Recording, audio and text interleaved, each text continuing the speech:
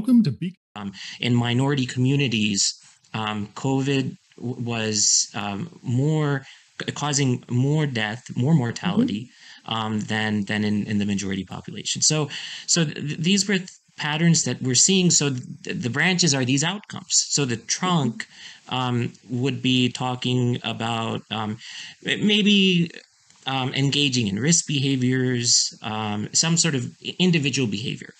But then the root cause, that is where we want to think about social determinants, because those are these factors which people really can't see.